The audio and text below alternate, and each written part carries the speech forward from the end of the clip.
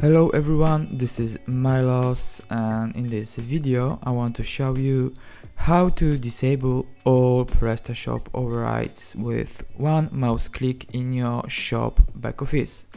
Well, if we are experiencing some overrides errors, we can disable all of them with one mouse click in our Advanced Parameters Performance section in our shop. Sometimes when we want to make shop working again without fixing the overrides, we can just disable them in our shop backoffice.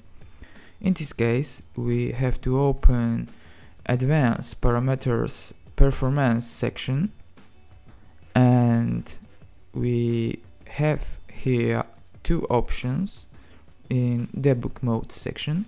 First, to disable all non-default modules, and second, to disable all overrides.